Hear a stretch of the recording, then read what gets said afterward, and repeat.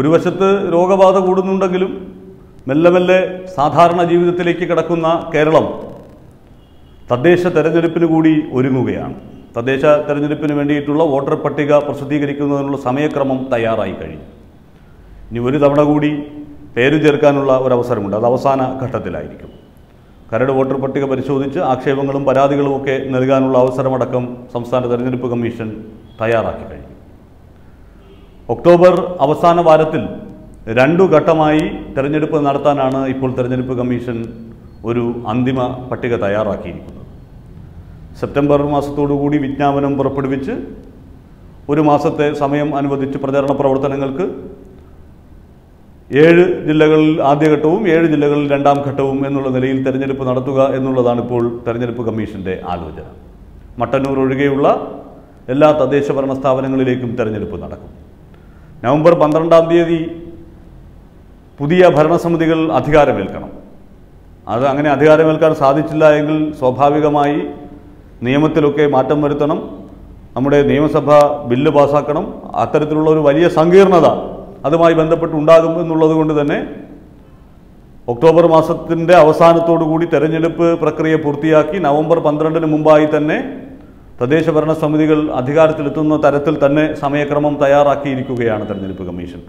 ഈ മഹാമാരി വന്നപ്പോൾ ഒരു വലിയ ആശങ്ക ഉണ്ടായിരുന്നു. കാരണം ഈ തെരഞ്ഞെടുപ്പിന് മുന്നോടിയായിട്ടുള്ള പ്രവർത്തനങ്ങൾ അത് സുഗമമായി നടക്കുമോ എന്നുള്ളൊരു ആശയക്കുഴപ്പമുണ്ടായിരുന്നു. ഒരുപക്ഷെ നിയമസഭാ തെരഞ്ഞെടുപ്പും ഈ തദ്ദേശ ഭരണ തെരഞ്ഞെടുപ്പും കൂടി ഒരുമിച്ച് ഈ വർഷത്തിൻ്റെ അവസാനത്തോടുകൂടി നടത്തുന്നതിന് വേണ്ടിയിട്ട് ചില നീക്കങ്ങൾ ഉണ്ടാകുന്നു എന്ന തരത്തിൽ റിപ്പോർട്ടുകൾ പോലും പല മാധ്യമങ്ങളും നൽകിയിരുന്നു. അതൊക്കെ ഈ പറയുന്ന പ്രതിസന്ധികൾ മുന്നിൽ നിന്നതുകൊണ്ട് ഉണ്ടായിട്ടുള്ള റിപ്പോർട്ടുകളായിരുന്നു. മുഖ്യമന്ത്രി പിണറായി വിജയൻ തന്നെ അത് തള്ളിക്കളയുകയും ചെയ്തു. എന്തായാലും സംസ്ഥാന സർക്കാരിനെ സംബന്ധിച്ചിടത്തോളം നേരത്തെ സർക്കാർ പിരിച്ചുവിട്ട് ഈ നിയമസഭ പിരിച്ചുവിട്ട് തെരഞ്ഞെടുപ്പിനെ അഭിമുഖീകരിക്കേണ്ട സാഹചര്യമൊന്നുമില്ല.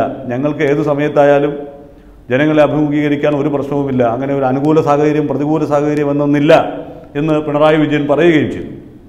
എന്തായാലും തെരഞ്ഞെടുപ്പ് കമ്മീഷനെ സംബന്ധിച്ചിടത്തോളം ഇനിയുള്ള സമയം അതിതീവ്രമായ പരിശ്രമം കൊണ്ട് മാത്രമാണ് ഈ തെരഞ്ഞെടുപ്പ് സുഗമമായി നടത്തി തീർക്കാൻ സാധിക്കുന്നത്. അതുകൊണ്ട് തന്നെ ഇനി അതിനു വേണ്ടിയിട്ടുള്ള വലിയ ശ്രമങ്ങളിലേക്ക് തെരഞ്ഞെടുപ്പ് കമ്മീഷൻ കടക്കുകയാണ്. ഈ വോട്ടർ പട്ടിക അന്തിമ വോട്ടർ പട്ടിക തയ്യാറാക്കുക എന്നുള്ളതൊരു പ്രധാനപ്പെട്ട വെല്ലുവിളിയാണ്.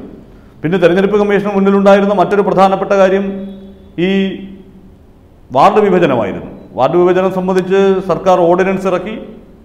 അങ്ങനെ ഓർഡിനൻസ് പ്രതിപക്ഷത്തിൻ്റെയൊക്കെ എതിർപ്പ് മറികടന്നുകൊണ്ടാണ് ആ ഓർഡിനൻസിലേക്ക് എത്തിയത്. പക്ഷേ ഈ മഹാമാരി വന്നപ്പോൾ വാർഡ് വിഭജനം എന്നുള്ള വലിയ പൊല്ലാപ്പിൽ നിന്ന് തെരഞ്ഞെടുപ്പ് കമ്മീഷൻ രക്ഷപ്പെട്ടിരിക്കുകയാണ്. ആ വാർഡ് വിഭജനം ഉപേക്ഷിച്ചു. കഴിഞ്ഞ തവണത്തെ അതേ വാർഡുകൾ ഉപയോഗിച്ച് തെരഞ്ഞെടുപ്പ് നടത്തുക എന്നുള്ളതാണ്. വാർഡ് വിഭജിക്കുന്നത് ബഹുഭൂരിപക്ഷം തദ്ദേശ സ്ഥാപനങ്ങളിലും ഇടതുപക്ഷം അധികാരത്തിലിരിക്കുന്നത് കൊണ്ട് ഈ വാർഡ് വിഭജനം ഇടതുപക്ഷത്തിന് അനുകൂലമായിട്ടായിരിക്കും ഉണ്ടാവുക എന്ന ആക്ഷേപം പ്രതിപക്ഷം ഉന്നയിച്ചിരുന്നു. അത് ഒരു പരിധിവരെ ശരിയായിട്ടുള്ള കാര്യവുമാണ്. അങ്ങനെയാണ് സംഭവിച്ചിട്ടുള്ളത്. മുമ്പൊക്കെ വാർഡ് വിഭജനം നടക്കുമ്പോൾ തങ്ങൾക്ക് അനുകൂലമായ രീതിയിൽ വാർഡിന് അതിരുകൾ നിശ്ചയിക്കുക. അതുകൊണ്ട് നമ്മൾ പലപ്പോഴും ഈ തദ്ദേശ ഭരണ വാർഡുകളുടെയൊക്കെ അതിരുകൾ ഇത് ഏത് വാർഡ് എന്നൊക്കെ എവിടെയെങ്കിലും പോയി ചോദിക്കുകയാണെങ്കിൽ നമ്മൾ പലപ്പോഴും അത്ഭുതപ്പെട്ടു പോകുന്ന തരത്തിലാണ്. നമ്മൾ ഒരു തരത്തിലും സാമാന്യ ബുദ്ധിക്ക് നിരക്കാത്ത രീതിയിലുള്ള ഈ വാർഡ് വിഭജനമൊക്കെയാണ് പലയിടങ്ങളിലും. കോർപ്പറേഷൻ വാർഡുകൾ പോലും അങ്ങനെയുണ്ട്. അതിരുകൾ നിശ്ചയിക്കുന്നതിൽ പ്രധാനപ്പെട്ട അതിരുകൾ ഉള്ളപ്പോൾ പോലും അതൊക്കെ മാറ്റിമറിച്ചുകൊണ്ട് തങ്ങളുടെ വോട്ട് ബാങ്ക് കൂടുതലുള്ള മേഖലകളിൽ ഉൾപ്പെടുത്താനും അങ്ങനെ അല്ലാത്തവരെ ഒഴിവാക്കാനും വേണ്ടി ചാഞ്ഞും ചരിഞ്ഞും ഒളിഞ്ഞും തെളിഞ്ഞുമൊക്കെ വരകളിട്ട് വാർഡുകൾ വിഭജിക്കുന്ന പതിവ് നമ്മൾ പലപ്പോഴും കണ്ടിട്ടുള്ളതാണ്. അത് തവണയും ആവർത്തിക്കുമെന്ന് പ്രതിപക്ഷം ഭയന്നിട്ടുണ്ടാകണം. അതുകൊണ്ടാണ് അവർ വലിയ എതിർപ്പുമായി എത്തിയത്. എന്തായാലും ഈ വൈറസ് ബാധ വന്നതോടുകൂടി വാർഡ് വിഭജനം എന്ന പൊല്ലാപ്പ് ഒഴിവായിട്ടുണ്ട്. ഇനിയിപ്പോൾ നിലവിലുള്ള വാർഡുകളുടെ അടിസ്ഥാനത്തിൽ തന്നെയാണ് തെരഞ്ഞെടുപ്പ്. ഈ വാർഡുകളിൽ ഇനിയിപ്പോൾ സ്ത്രീ സംവരണവുമായി ബന്ധപ്പെട്ടും പട്ടികജാതി പട്ടികവർഗ സംവരണവുമായി ബന്ധപ്പെട്ടുമുള്ള വാർഡുകളുടെ ക്രമം തിരിച്ചറിയുക എന്നുള്ളത് മാത്രമാണ് മറ്റൊന്ന്. നേരത്തെ ജനറൽ വാർഡുകളായിരുന്നതൊക്കെ ഇപ്പോൾ വനിതാ വാർഡുകളായി മാറും.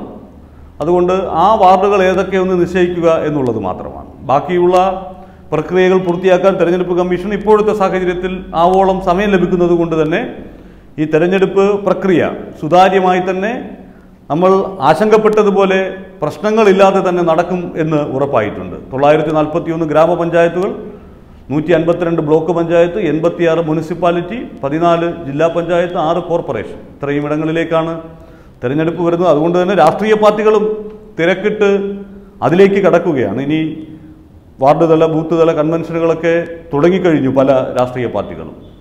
തദ്ദേശ സ്ഥാപനങ്ങൾ, ഏതൊക്കെ തദ്ദേശ സ്ഥാപനങ്ങൾ തങ്ങൾക്ക് അനുകൂലമാക്കി മാറ്റാമെന്നുള്ളൊരു ചാർട്ട് തയ്യാറാക്കി ഭരണപക്ഷവും പ്രതിപക്ഷവും BJPയും അതിനു വേണ്ടിയിട്ടുള്ള മുന്നൊരുക്കങ്ങളിലേക്ക് കടന്നു.